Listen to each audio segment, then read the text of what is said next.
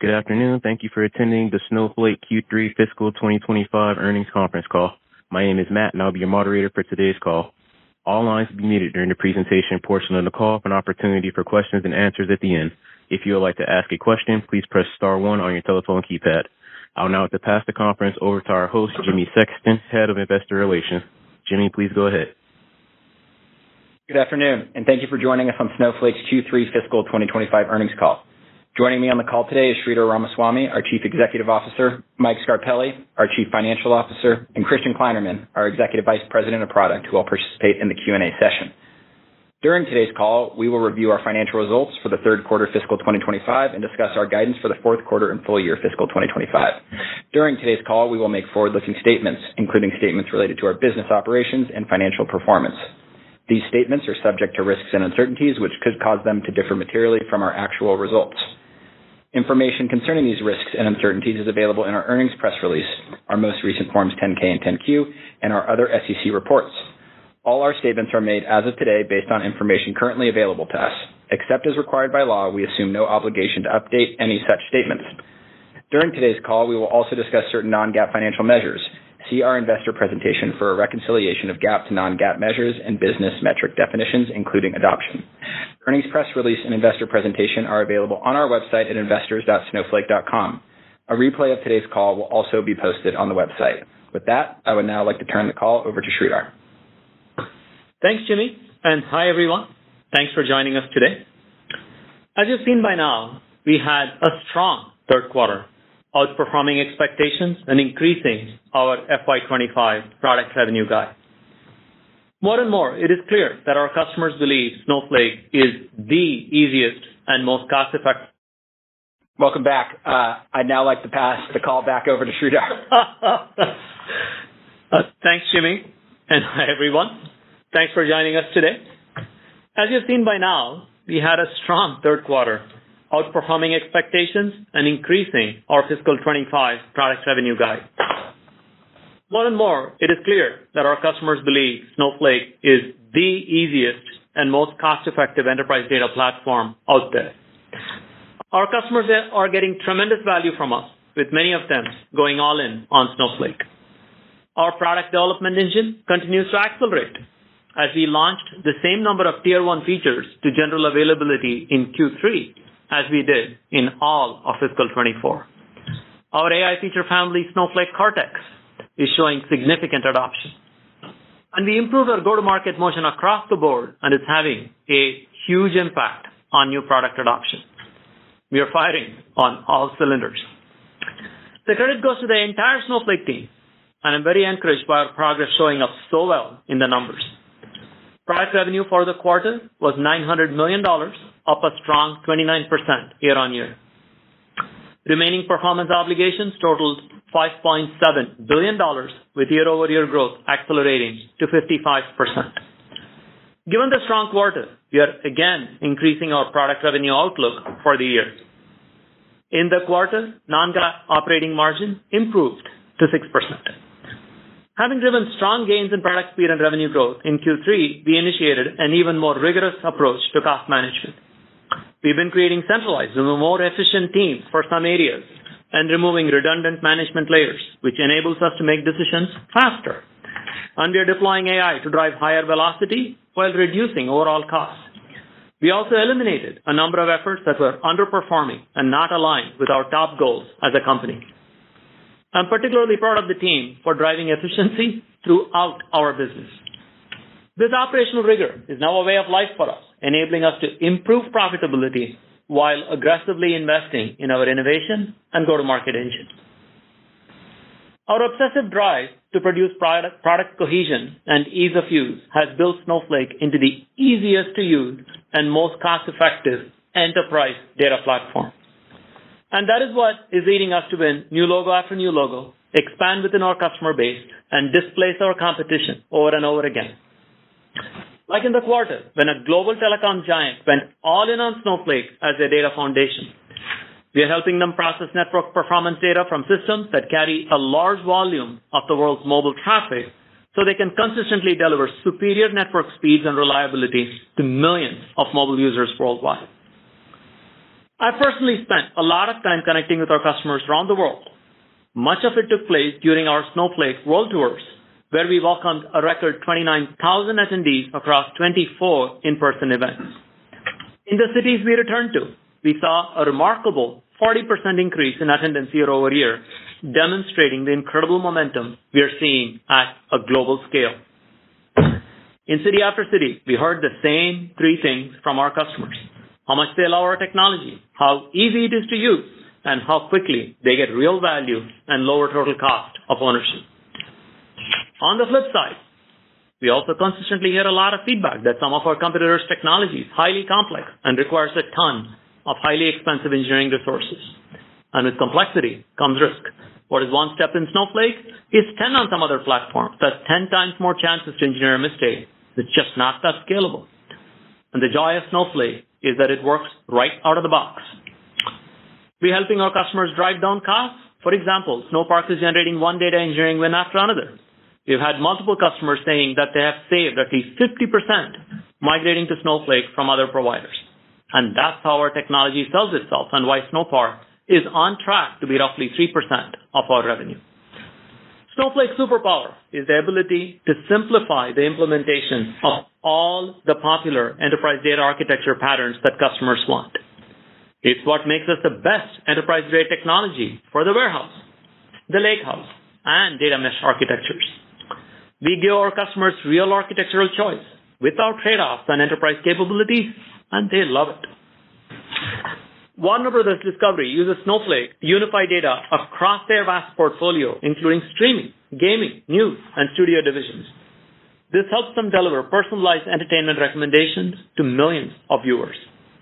And global hotel chain Hyatt is using Snowflake to better understand guests' preferences across their properties, helping craft a more personalized stay for guests throughout their travel journey. And we are accelerating across the business. As I said, our foot's on the gas when it comes to product innovation. Just last week, we held our Build Developer Summit for more than 10,000 attendees worldwide. We made some key announcements in our core business, like the general availability of Unistore and internal marketplace, and cutting-edge AI innovations like Snowflake Intelligence, a platform to create data agents. Our AI adoption continues to be strong. As of the end of Q3, we have over 1,000 deployed use cases, which you can think of as individual projects we manage with our customers, of our AI and ML products in production deployments. More than 3,200 accounts are now using our AI and ML features. Equally exciting is the momentum that our latest data engineering features are seeing. Our push into interoperability and transforming data that previously would not have been addressed by Snowflake is proving to be a key differentiator with our customers. These features are now north of a $200 million run rate as of the end of Q3. We're also partnering with Microsoft and ServiceNow to increase data interoperability, making it easier for our customers to bring data in and out of Snowflake to build and run applications faster.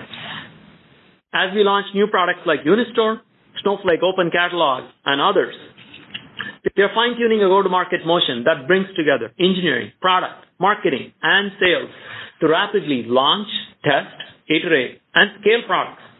It is giving us a scalable way to broaden our footprint with our customers and also acquire new ones. Our product innovation is fueling alignment with our cloud infrastructure partners. Through our collaboration with AWS, we have booked over $3.9 billion over the past 4 quarters, an increase of 68% versus the preceding 4 quarters. Looking at our results in Q3, I can tell you that these shifts are working and enabling us to drive multi-product adoption and further strengthen our position in the market. Finally, I want to talk about the tectonic shifts happening in the world of data. We are seeing massive adoption of open data formats, especially truly open formats like Apache Iceberg. We are justifiably proud of our support for and our investments in Iceberg and the Snowflake Open Catalog based on Apache Polaris that is seeing rapid adoption with developers and enterprises. Similarly, it is clear that AI is going to change how people consume data. Not only is AI going to make structured and unstructured data more interchangeable, it is also going to heavily influence areas like business intelligence.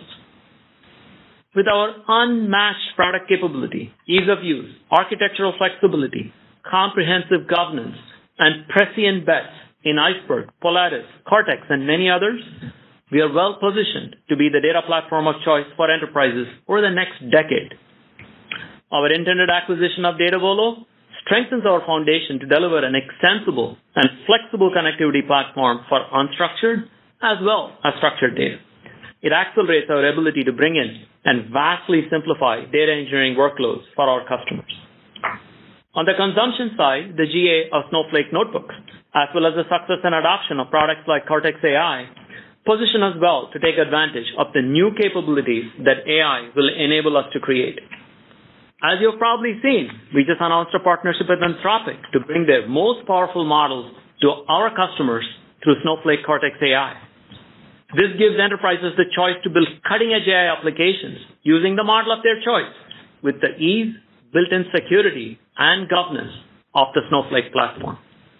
The cost efficiency, flexibility, and extensibility we deliver are why iconic brands like Accor, Chipotle, Comcast, Hyatt, Kraft Heinz, NBC Universal, Sanofi, Toyota, and thousands more are betting their business on Snowflake.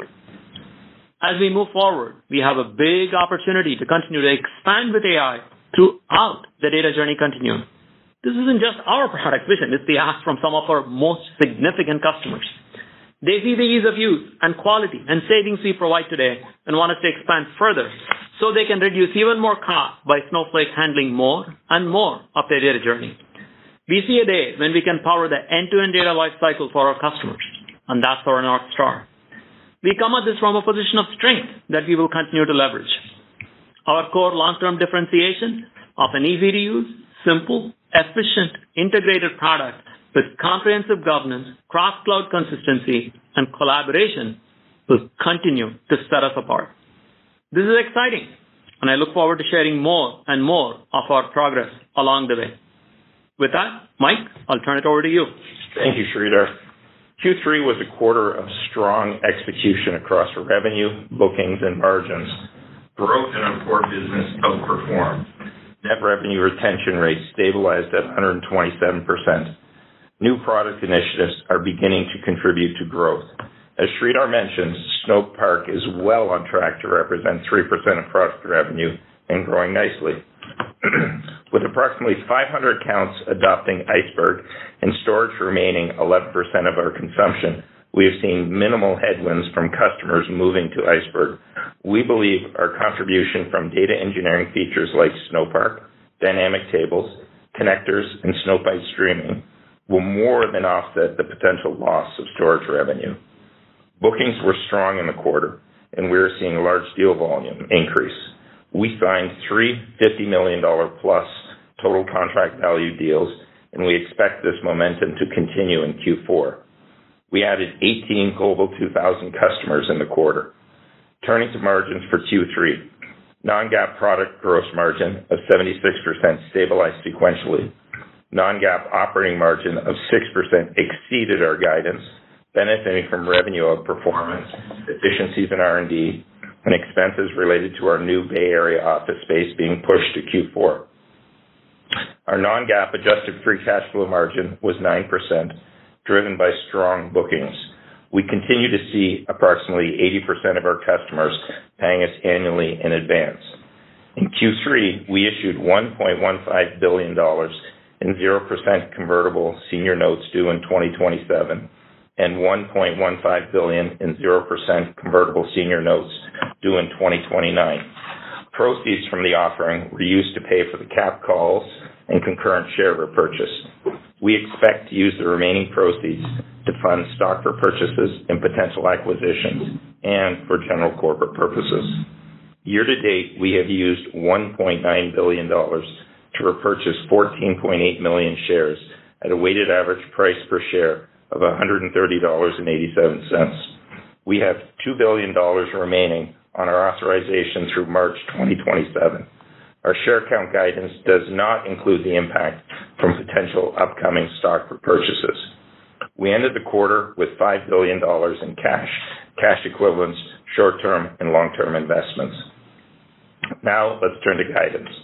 For the fourth quarter, We expect product revenue between $906 and $911 million, representing 23% year-over-year growth. We are increasing our FY25 product revenue guidance. We now expect full-year product revenue of approximately $3.43 billion, representing 29% year-over-year growth.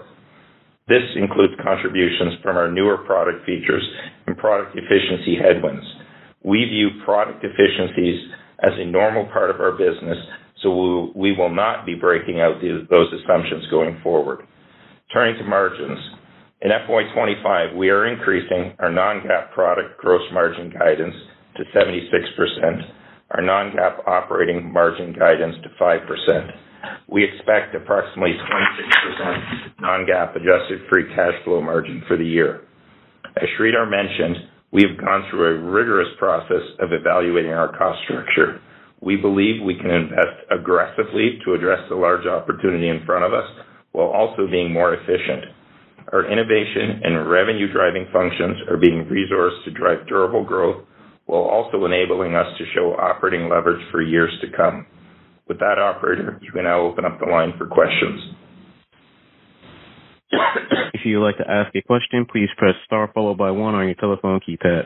If for any reason you'd like to remove that question, please press star followed by 2. Again, to ask a question, press star 1. As a reminder, if you're using a speakerphone, please remember to pick up your handset before asking your question. We will pause here briefly as questions register. The first question is from the line of Mark Murphy with JP Morgan. Your line is now open. Thank you, Mike. It's impressive to see the strength here simultaneously in both the consumption revenue and the bookings, especially given the prioritization of consumption incentives this year. I'm curious to what you might attribute that, and specifically whether iceberg tables might have contributed at all, or whether Snowpark might have picked up in any meaningful way. Then I have a quick follow-up. I would say we're starting to see the positive benefit of Iceberg with a number of customers that are now bringing new workloads that are now being addressed by Snowflake in Iceberg tables. But I would just say it's broad-based demand across our customers.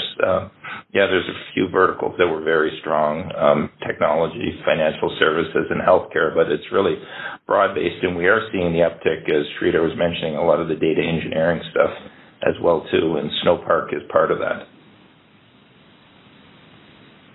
Great to hear. And Sridhar, I believe you had mentioned displacing the competition over and over again. That stood out to me. I'm curious if you saw an increase in those competitive displacements during Q3 and what you think might be triggering it, because we always hear that data sharing is unparalleled, but you had released a slew of AI-related products, and I'm also wondering if you think that might be swaying some of those competitive accounts over. At one level, the products that we are releasing, that we release, makes everybody feel great about sort of the future of the platform, what they can do with it both today and also tomorrow. The kind of things that people are already getting done with Cortex AI, search, and Unlist is already pretty impressive. But when it comes to the displacements, I would say that it's the core aspects of the product, which is the ease of use, the faster time to value, the lack of needing a very large team to set up deployments and maintain them as we go along. Those are the things that contribute most to people then, trying something and coming back to Snowflake and going, this is a much better way to make progress with data. And this is the reason why we obsess about making sure Cortex, for example, is integrated very tightly with everything else. You build a chatbot on Snowflake, it is automatically going to obey all of the permissions on the data that is underneath. And that's the magic of Snowflake. Christian, any additional thoughts? So the governance continues to be an important region, and we continue to invest on security, privacy, and compliance in addition to everything Sridhar mentioned. Thank you very much, and congrats. Thank you, Mark. Thank you for your question. Next question is from the line of Keith Weiss with Morgan Stanley. Your line is now open. Excellent. Thank you guys for taking the question, and congratulations on a really solid quarter. Mike, a question for you just in terms of like the strength of the quarter. From your commentary, it seems like the core business, like the core data warehousing business was really the standout in the quarter, and that firming up and the NRR firming up. But I was hoping you could give us some kind of visibility into the ramp that you're seeing with the new AI products like Cortex, and how does that compare to what you saw with Snowpark, if we think about them in the same time in their evolution? So that's a top-line question. And then also a bottom-line question for you. Last quarter, we talked about sort of accelerating investments, particularly in distribution. It sounds like that's being somewhat offset by being able to find sort of redundancies or headcount reductions, because we didn't really see it in the headcount number. Like that net addition was relatively modest. So it seems like you guys were able to kind of drive investment, but also find sort of like nets to take out of headcount. Is that the right way to think about it? Yeah, so on your first question, when I talk about the core business is data warehousing with data engineering. What we're talking about is the newer data engineering features that Sridhar was talking about, but there's a lot of data engineering that's done in Snowflake, and that was very strong. As well, we are seeing the uptick in new products. I would say Cortex is starting to take off. It's still very much in the early innings, and we're very optimistic of what that's going to do in the future based upon what we're seeing.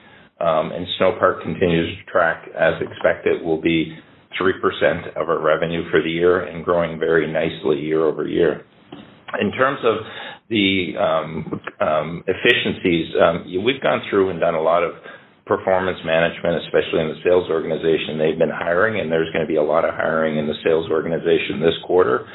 They're doing, and we have really looked across the company at combining teams together where possible, and we're not replacing backfills as quickly because of that, and that's why we're seeing the operating savings that we're doing. There is no mass RIF or anything like that. Don't think about that. We're not doing that. It's normal performance management and really being thoughtful of where we put people. Got it. That's super helpful. Thank you. Thank you for your question. Next question is from the line of Kash Rangan with Goldman Sachs. Your line is now open. Hi, thank you very much. One for you, Sridhar, and one for Mike. Sridhar, there is a narrative which you will definitely dispute that the core of the Snowflake data platform, that structured data, does not really have a long runway in the world of generative AI. And that also that Snowflake has a lot to prove with respect to generative AI on the unstructured data. What proof points can you talk to the quarter that would invalidate that bearish view and reinforce your conviction? And one for you, Mike, with the headwinds from storage not being as much as was dialed in, should we safely assume that you're guiding the product revenue 29% for the year, take away 3 points for Snowpark Container Services, that the core is actually at a point where you can see it being stable going to next year? I know you're not giving guidance. And if we can start to think about dream the dream of all the new products being largely incremental to that growth rate. Thank you so much. Congratulations. Thank you, Kash. On the core business side, analytics still is going to be pretty important. Getting the most important data about your business, but increasingly being able to act on it quickly in real time is the thing that is going to set great companies apart. If you look at the best companies that have been created in the past 2.5 decades, these are companies that have integrated data into the core of how they are operating. And when I talk to customers, not just about the analytics, the view of clean data, but also about being able to act on it, being able to see trends, being able to figure out things like guest experiences, like our customers Hyatt and Disney do at scale. So there's a very long runway because analytics flows over seamlessly and fluidly into things like machine learning And AI then becomes even more of an accelerant because you can now go from unstructured data to structured data very, very easily. And that's the magic of products like Cortex AI.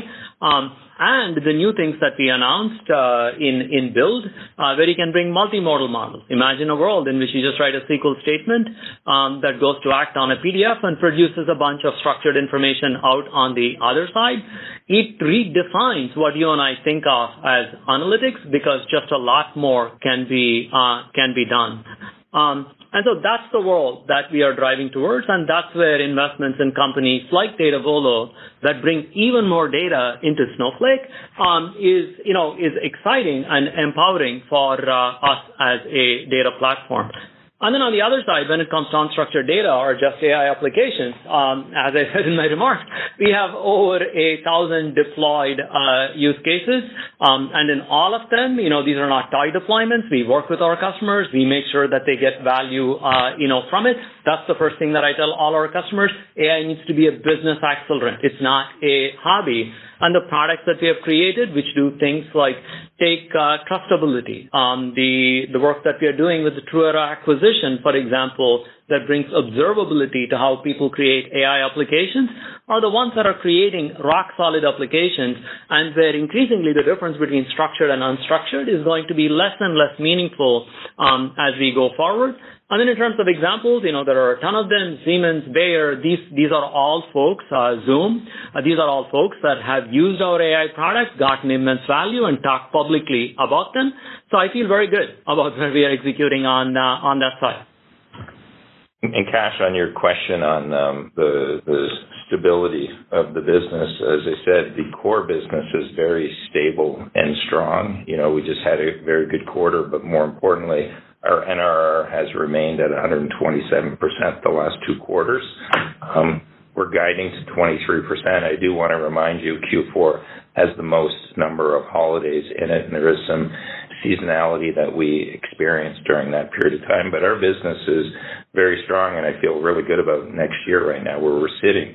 And why I say that is because we've really built a good muscle in our sales organization this year for really identifying new workloads that customers are going to move into production next year. And we have a very good backlog of those things that our salespeople are calling for next year, including Q4 as well. Great to see this turnaround. Thank you so much. Congrats. Thank you for your question. Next question is from the line of Raimo Lenschow with Barclays. Your line is now open. Hey, thank you. Sridhar, can you talk a little bit about the acquisition from today? Historically, you always said you wanted to do some ETL, but there's obviously quite a few ETL players in the market. How do you see that evolving between what you want to do, what the other players want to do, and what does it bring to Snowflake? And then I had a follow-up from Mike. First of all, these are all very, very, very large spaces. The overall vision, especially with the era of interoperable data that's upon us, is we think that there is a very large opportunity for Snowflake to help our customers act on all of their data, not just the gold data that they used to put into Snowflake for analytics. Anecdotal, but the kind of examples that I get from talking to our customers is they have hundreds, sometimes 1,000 times as much data sitting in cloud storage as they will do in a structured data platform. And more, they also feel like it's important that they own that data. And so you're seeing a shift in which things like application data is getting de-siloed, deconstructed, so that great new things that you can imagine, both for data transformation, data engineering, but also AI, is going to happen. And this is the context in which something like a Datavolo is really important for us. It comes with over 100 different connectors out of the box. It is going to run as part of Snowflake. It can also be deployed in customer VPCs, which lets us bring data in from places where normally we would not be able to run Snowflake on. And so it's really a force multiplier for the data that our data engineering pipelines can take on, but our AI products can be built on. But as I said, this is a very, very large space, estimated, just data engineering, data products as a whole, we think will be on the order of several $100 billion 10 years from now. And so there's going to be lots of companies. Our value add is this easy, integrated, highly efficient platform that we can bring for our customers. And things like Datavolo are an important piece here. Christian? I think you covered it well, and of course we have plenty of partners also doing data integration, and the reality is there's so many sources of data. A big area of focus of Datavolo was the unstructured data that Sridhar mentioned. Okay, perfect. And then, Mike, if you look at this quarter, much better performance, congrats for me as well. If you think about the question that everyone is going to ask is it economy or you guys executing better? Is there any comments you can make in terms of what you're seeing in the field from just end demand getting better? I would say from the economy, it's very similar to what I said last quarter. It's not euphoric, but it's good. It's not bad. And I think we are just executing very well, and we are really seeing the results of our go-to-market efforts that we've had this year, and really working to identify new workloads rather than just trying to focus on bookings. And I think that's paying off right now, and it's forcing our salespeople to be closer to customers. Okay, perfect. Makes sense. Thank you. Congrats. Thank you for your question. Next question is from the line of Kirk Materne with Evercore ISI. Your line is now open. Yeah, thanks very much. I'll echo the congrats on a nice quarter. Sridhar, obviously we're going to hear a lot more about autonomous agents over the next year from a lot of providers in the market. Can you just talk about what that means for consumption on Snowflake data platforms? Meaning it would seem that agents are going to be heavy consumers of data. Just kind of curious about how you think about that opportunity as this becomes a little bit more of a ubiquitous sort of topic. It's a good question, but I always focus on customer value. It's important because that will drive consumption. And so with the products that we have released, like Cortex Search, for example, you can build a pretty credible chatbot and play with it and use it at low frequency for something like $10. It's our goal to make technology easy. Consumption is a consequence when there is broad use. Having said that, our AI investments have always had a very strong focus on trustworthiness, on reliability. In fact, the three things that I always talk about when I talk to our customers or our teams about AI is our AI is easy, it is efficient, and it is trusted. So this is what lets our customers create chatbots that can provide citations so they can be sure of the answers that they get. Similarly, with Cortex Analyst, we've been working on increasing the reliability so that when they get a structured answer to a question, they can actually be sure that it's the right answer. The cool thing about Snowflake Intelligent, especially in conjunction with our partnership with Anthropic, is it now provides the ability to tie all of these things together. So if you're a salesperson, instead of searching first in Drive to see, hey, what action item did you agree to after the last meeting, and then perhaps going to Snowflake to find what are consumption trends with a particular customer, and then maybe updating Salesforce, we look forward to a world in which actions like this can be done off of a single interface. And the natural consequence then is how do you turn this into a periodic task, something that is done on your behalf in the background so that it can tell you if there is a problem. This is where things like anomaly detection, taking automated actions becomes pretty interesting. But like we provide technology with a view towards what creates value. We feel very confident that you can think of agents as essentially the 21st century version of cron jobs that we all used to run. That's the real power that agents provide with a lot more sophistication. And it's an enabling value for our customers that we think we can be embedded even more deeply in their business. And absolutely, that will also drive a lot of consumption. A lot of our heavy AI consumption, by the way, comes from things like people being able to write a single SQL statement that can do sentiment detection or that can do summarization across 1 million pieces of customer feedback. Previously, that used to be like a little machine learning project that a team needed to do. At this point, that's a piece of SQL that someone out of college can write in 5 minutes. That's the utility that we get from it, and it's the same pattern with agents as well. That's really helpful. And Mike, just a really quick one. International is obviously a big opportunity for you. How do you feel like you're positioned, in sort of Europe and Asia Pac as you head into 25? Thanks again. I think we're positioned very well. Going into Europe, we've really been focused on the higher end of the market, and we're going to focus more on the mid-market in Europe. And APJ continues to grow very nicely. We're seeing strong growth in Japan in particular. We're starting to see stuff in India, Korea.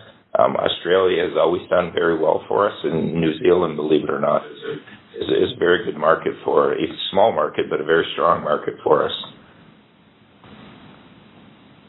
Fun fact, we power most of the government agencies in New Zealand, and they do way more sharing of data between each other than most of our U.S. government agencies do. Thank you all. Thank you for your question. Next question is from the line of Brad Zelnick with Deutsche Bank. Your line is now open. Oh, great. Thank you so much, and congrats. Really, really great to see the pace of innovation showing up in results. I wanted to ask, how are customers using Cortex and making it available in their organizations, and how much of it should we think of as driving incremental consumption versus something maybe they were already doing with conventional SQL queries? I think that generally the kind of use cases that Cortex AI enables are pretty distinct from what used to be possible with SQL.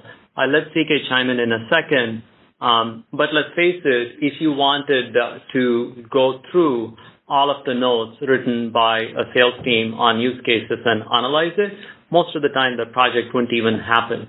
Recently, this is a self-referential example of us using our own product. One of the things that we wanted to do was we wanted better insight into use cases that our sales team had created. But the idea of clicking through a UI and 50,000 different use cases to figure out what was going on is not something you can generally find volunteers for. But it turns out you can write a few queries that can do a pretty amazing job of inferring structured information from all of these notes that are out there. And we were able to do something that honestly would never have gotten done as a project before. It's these kinds of things that I think the Cortex family of products will enable. But again, we focus on value creation. What's the additional value that the customer gets that we get? Yeah, I think many of the use cases or scenarios that Sridhar covered are around text analytics, which is very adjacent to where we've been for a long time. But as we announce and build, we've expanded beyond text to support images, audio, and video. So that's one part of it, analytics. The other piece that we're seeing a lot of momentum and interest is with Cortex Search and Cortex Analyst, which is how do we democratize access to data, and that is going quite well.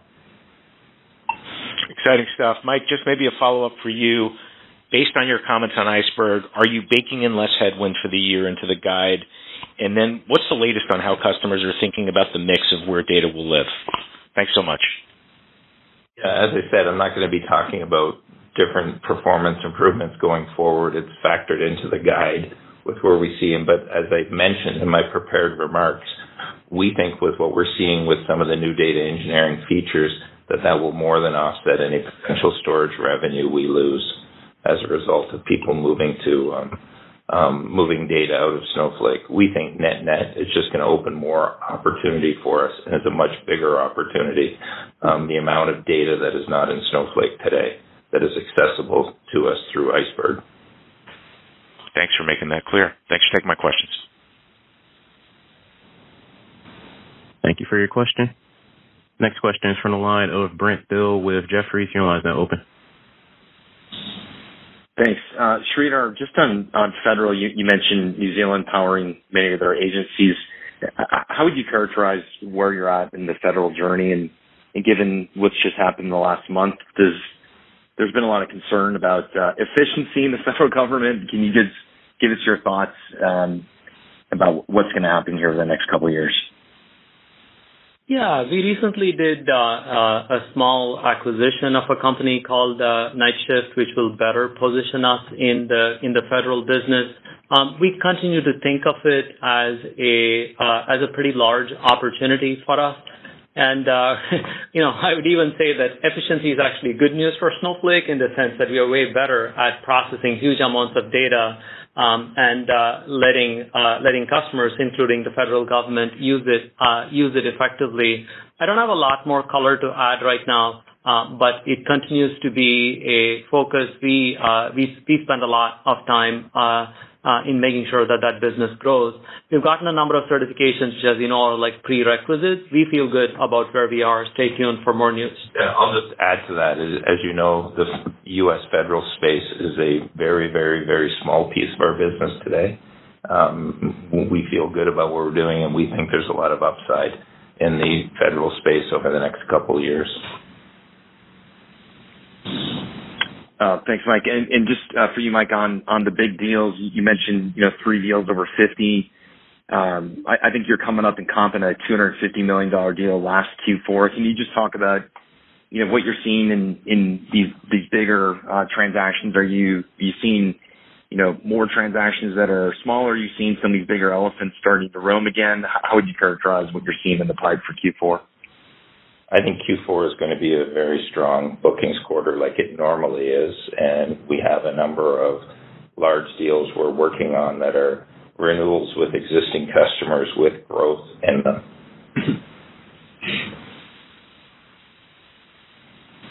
Great, thanks. Thank you for your question. Next question is from the line of Mike Cikos with Needham & Co. Your line is now open. Thanks, guys. This is Matt Calitri on for Mike Cikos over at Needham. This is the healthiest quarter-over-quarter addition to RPO and CRPO during an October quarter, stretching back over multiple years and potentially a record 3Q for the company. Can you help us think about what drove the strong growth? And did the 2 top 10 customers Mike alluded to being on monthly commitments last quarter sign new commitments during the quarter? We didn't have big commitments from those customers in the quarter. And what I would say is a lot of the current RPO growth in particular just has to do with larger customers based upon when their renewals are coming up or when they're running out of capacity and renew. But it was a strong growth quarter in total RPO and current RPO, and you're seeing that in the actual reported revenue number and what we're guiding to for next quarter. And overall, the little bit of color, I end up talking to a lot of customers that I will add here, is our conversations are inevitably focused on where are places where we can help them get more efficient, where we can help them drive more revenue. The more effectively our sales team is able to do that, and they did a wonderful job in the first 2-3 quarters of the year, the more it reflects itself naturally in renewals. And so I would say that this is a consequence of the hard work that our sales teams are doing day in and day out to further the business of our customers. That's great to hear. And then the trend in sequential customer additions remains mixed. Given the go-to-market changes, when do you expect to begin to start showing an inflection here? Is that more of a FY26 event, or how are you thinking about that? In terms of net additions, I expect Q4 to be a good net addition quarter, and I think you'll see the fruits of our labor with what we've done this year flow into 2026. Awesome. Thanks so much, guys. Thank you for your question. Next question is from the line of Michael Tierin with Wells Fargo. Your line is now open. Hey, thanks very much. I appreciate you taking the questions. Maybe on the expansion rates holding stable here, I want to ask about that metric just in context with the go-to-market shift towards consumption, and maybe you could just help give us some context around how that consumption focus may be impacting the trajectory we're seeing on expansion rates, if there are common plays you're seeing work across customers, and if you're starting to hit a point where you're feeling comfortable that retention rates are starting to hit a baseline. I think I'm never going to guide to net revenue retention, by the way, but I do feel it feels pretty stable based upon what we're seeing in there. And a lot of that is driven by our core business with the addition of some of our older customers starting to use some of these newer features as well, too. So stay tuned. That's not something we're going to guide to. Okay. It's still helpful commentary. And then just a follow-up on one of the comments around the offsets to storage headwinds. I was just hoping you could help us think through the sequencing of those. Is that something that can immediately help offset any storage headwinds tied to Iceberg, or is that something that over time that the customer profile, the spend profile, helps adjust for those things? Is there just a sequence of events we should all be mindful of there? Yeah, as I said, I'm really not seeing a big storage headwind as a result of Iceberg, and to the extent any of our customers do move data off, it will be more than offset by the growth we're seeing in data engineering, the newer data engineering features. And as I also said, we are starting to see a positive impact of Iceberg with net new workloads that were never in Snowflake before. Now customers are using Snowflake on open file Iceberg formats. Yeah, I'll stress something that I said earlier, which is customers typically have 100 to 1,000 times more data sitting in cloud storage. With the things that we have done with data engineering, or even things like Cortex AI, which you can think of as AI extensions to what you can do with SQL, or with nifty new paradigms like dynamic tables, which is a very efficient way to run data pipelines, and soon to be combined with things like multimodal models. All of a sudden, you can imagine a data pipeline that is looking at video transcripts, generating text from it, doing sentiment detection off of it, all off of a few SQL queries because of these open data estates that are sitting there. These, again, are use cases that someone honestly would simply not have conceived of in a pre-Iceberg, pre-AI kind of world. And that's the magic of Snowflake, which is to take all of these complex technologies, but put them into a form that lots of people can get value from them. And so that's the big opportunity, rather than a itty-bitty tactical thing of some data within Snowflake perhaps moving to an Iceberg format. I don't think it's just such a big deal.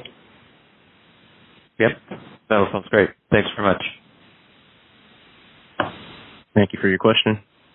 Next question is from the line of Alex Zukin with Wolfe Research. Your line is now open.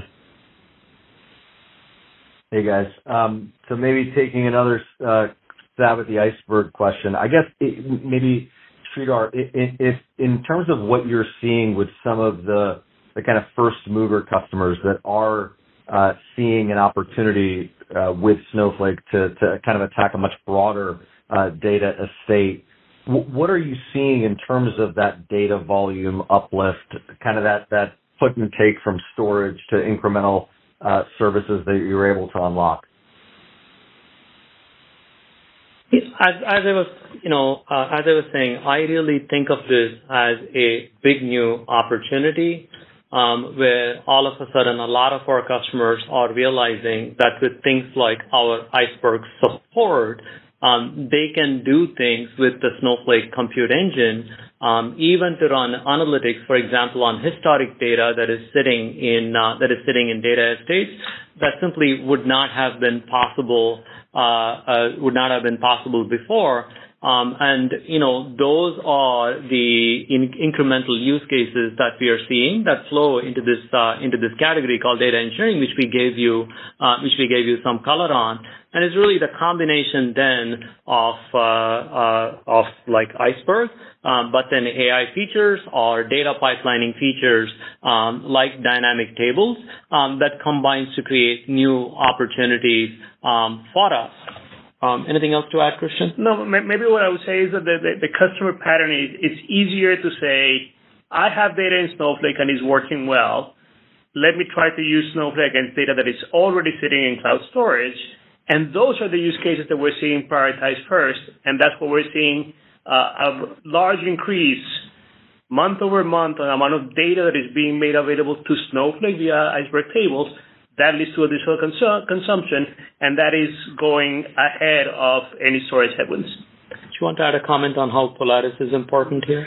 That's also a super interesting trend. At Summit, we introduced Polaris Catalog. Since then, we donated to the Apache Software Foundation. We let customers host it themselves. We also have a Snowflake hosted version, which is our Snowflake Open Catalog. And we are seeing very, very strong interest from organizations across the world on being able to rely on a truly open source catalog that makes more and more data available to Snowflake, but also while honoring the desire and the promise of being able to interoperate with other engines. Perfect. And then maybe just to follow up, Mike, for you, can you maybe talk through some of the sales changes, whether in terms of performance management, in terms of should we be thinking about any incremental conservatism as we look at our models for next year versus what seems to be an improving budget backdrop spending environment potentially going into next year with some of your largest verticals like FinServ and Tech, and maybe anything we should take into account as we look at our models for next year? Yeah, I would just say that our sales leaders have gone through and really, typically salespeople always wait till the end of the year to do performance management based upon how they have performed. And our sales leaders now realize you can do performance management throughout the year. And we started doing a lot more performance management in Q3, and we've been backfilling those people with the right skill sets of what we're looking for. And I'm not going to talk about conservatism or whatever. We guided for the quarter, and we feel good, and I feel good about what we're seeing next year. The only thing I would remind you is when you're building your models for next year, Q1, we do not have the benefit of leap year that we had last year, so there's one less day in it, and that does have an impact on the year-over-year growth rates when you're building your models. And the other small additional color that I will add here is that, our sales teams, as part of the consumption push, have been evolving a whole new science around how do you, go from activity to use cases 1 to what's in deployment. And this is the basis of things like the performance management. And I have to just give them enormous credit for their ability to just manage this process a lot more rationally. And it's being able to do that even shines the light on things like what are best-in-class techniques for driving the business forward. And part of you see that reflected in the results, and that's what makes me feel positive about how the team is operating. They've done a really wonderful job. Perfect. Thank you, guys. Congratulations. Thank you for your question. Next question is from the line of Brad Sills with Bank of America. Your line is now open. Oh, great. Thank you so much. Question for you, Sridhar. I couldn't help but notice some of the comments you made on the strength you're seeing with AWS. I'd love to get an update from you on kind of where the incremental focus has been on with the big hyperscaler partners and go-to-market. It seems to be having a real positive impact. That's right. As you know, we have a great relationship with AWS, but also with Azure. We work together. We work together a lot, and there's an excellent relationship, at the exec level, but also at the field level. It is absolutely the case that for example, that AWS plus Snowflake is a great solution, as is Azure plus Snowflake. I would say we have some, let's call it shoots of grass on our relationship with GCP in terms of what is possible there. We are working with that to make it happen. As I said, all of this is in the context of a data platform industry that is going to, be expanding pretty massively over the 10 years. So everybody sees the opportunity, but then it's a question of lining up every single team within multi-thousand person companies to collaborate effectively, and you should definitely expect to see more of that. I would add that an area of common ground with the hyperscalers has been this collaboration around Apache Iceberg as effectively the standard way to represent data so that we can interoperate. That's right. I mean, and they're all very excited about getting behind Iceberg, as is much of the industry, because the industry now realizes that this is a true standard that is controlled by no one.